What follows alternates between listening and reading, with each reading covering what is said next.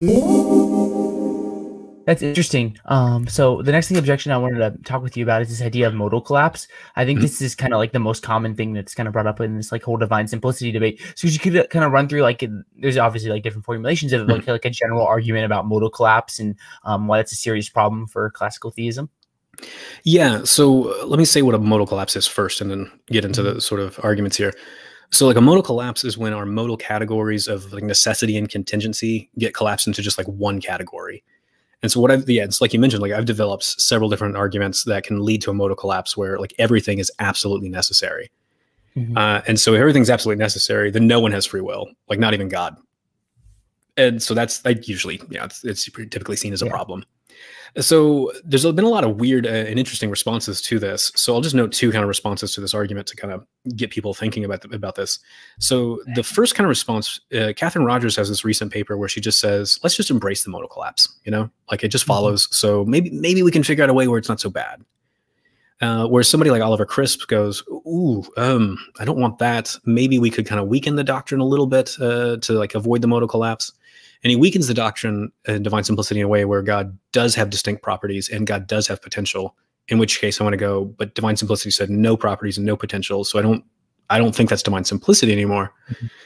But the emphasis, what I want to make right here is that you've got two very serious scholars going, there's something to be said about this argument. We need to deal with it. And it's not the sort of thing that you can just kind of dismiss by appealing to like apophaticism or mystery or just kind of like some sort of false understanding of analogy. So here's the abbreviated argument. So step one, you just focus on divine freedom. So classical theism says that God is free to create or not create. God's act of creating this universe is contingent. And that's affirmed in the classical distinction between God's immanent and transitive will. So according to John Webster, God's immanent will or action is that God necessarily wills himself, and that God's so-called transitive will concerns God's contingent, intentional actions of creating the universe and providentially governing it. Step two involves pointing out something called the infallibility of God's omnipotence. And so the classical tradition affirms that God's intentional actions cannot possibly fail to bring about their intended effects. So if God intentionally acts to bring about the existence of this universe, then this universe must exist. And if God intentionally decrees that this particular timeline come about, then this particular timeline must come about, because God's actions and decrees, they are infallible. And so as I mentioned before, God's contingent act of creating the universe is classically said to ground like the contingency of the universe. And so the classical tradition wished to deny that God's transitive will is absolutely necessary. And here's why they say that. Because if you have God's infallibility of his power in view, well, if God's transitive will is absolutely necessary, then the universe and everything that happens in it is going to also be absolutely necessary. So it was crucial to the classical tradition that God's transitive will be free and not absolutely necessary. Otherwise, you're going to get a modal collapse, and they didn't want that. Well, here we go. So we got two more steps in the argument. Step three involves bringing in divine simplicity. So divine simplicity says that God's transitive will or God's intentional act of creating this universe is identical to God's existence. And again, you see this in Augustine, Anselm, Bonaventure, Stephen Charnock, Catherine Rogers, Matthew Levering, James Dozel. They all make that really explicit. And so it's like, okay, there we go. They just said it. Step four, derive a contradiction. So the classical theists said that God's transitive will is not absolutely necessary. And so again, God's transitive will concerns God's intentional act of creating and providentially governing this universe. So God's transitive will is not absolutely necessary. But divine simplicity says that God's transitive will is identical to God's existence. So anything identical to God's existence, absolutely necessary existence, must also be absolutely necessary, because that's just how identity works. So if God's transitive will is identical to God's absolutely necessary existence, then God's transitive will is going to have to be absolutely necessary. And that's when you get a contradiction. You're going to have God's transitive will is not absolutely necessary, because they said that earlier, and God's transitive will is absolutely necessary, because that's what it follows from simplicity. So again, okay, Pali, what are you going to do? It seems like game over. Well, you can deny, you're going to have to deny something in order to avoid the contradiction. If you affirm that God's transitive will is absolutely necessary and just say, we'll get rid of that whole idea of it being like, not absolutely necessary, that's just embracing a modal collapse. And that's why you see contemporary thinkers like Kate Rogers and Bill Vallicella just say, yeah, just embrace the modal collapse. It sounds bad, but you know, what are you going to do? But hardly anybody else wants to do that.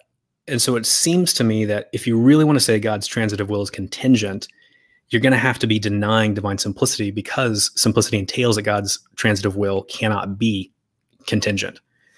So it looks like the only way to remove the contradiction is either just embrace the modal collapse or just deny divine simplicity. That's interesting. So you don't think anyone could say that maybe like God, being like pure act, has the maybe like the option of creating different worlds, but like they can't like say that there's like no potentiality in God still, when they're saying that God could create like different possible worlds? Is that kind of like the line you would follow? That's a different argument that I've also developed. So this is called the potentiality argument. And so the potentiality argument says, well, look, God has no potential whatsoever. He's purely actual. And then be like, okay, well, it seems like he could have created a different universe. And you're like, okay, cool. Well, if he could have, well, that's unactualized potential in God. It seems like God the Son did not have to become incarnate. The Holy Spirit could have become incarnate. The Father could have become incarnate. And then this is a very standard scholastic claim that any of the divine persons could have become incarnate. Well, that's unactualized potential in God, that only one of them came and the other two didn't. That's unactualized potential. And so what you can do, any way the world could have been, any possible divine idea that does not get actualized into a creature or a universe or something of the sort, that is an unactualized potential in God. And what you see in Augustine and Aquinas and a bunch of others, they'll say, God does not do all that he could do. And you're like, okay, but he's purely actual, but he has all this unactualized potential. That's a contradiction again. So yeah, this is, I think it's a separate problem, but it's a very serious problem. Definitely. So what do you think is wrong with just maybe like if someone wants to bite the bullet and say, yeah, modal collapse is true, and God doesn't have free will, and maybe even I don't have free will, though somebody say that, like, we could still have like libertarian freedom if God just creates us that way and you just had to, or something along these lines. But like, what do you think's wrong with the idea of just biting the bullet of modal collapse? Because I have a friend who, I don't know if classical theist, but he believes that this world is necessary because God is perfect and Like, what's wrong with biting the bullet and just accepting modal collapse, do you think? So one of the things is it really does seem like things could have been just a bit different. Like, I could have wore like a nice blazer instead of this jacket tonight. That could have been, that's a real possibility. But if you have a modal collapse, that's not a real possibility at all. And even me just like taking a breath and just waiting just 1 second longer to answer your question, that seems like a real possibility. But a modal collapse says, no, that's not possible at all. The way things are is the only way they could be. And you're like, well, that's just really unintuitive. Here's a further problem, though. Other than, you know, God does not have free will and we don't have free will. When you look at your standard theodicy, what a lot of theodicies say is that God could have prevented this particular evil, but he did not do so for some good reason. And you fill in whatever that good reason is.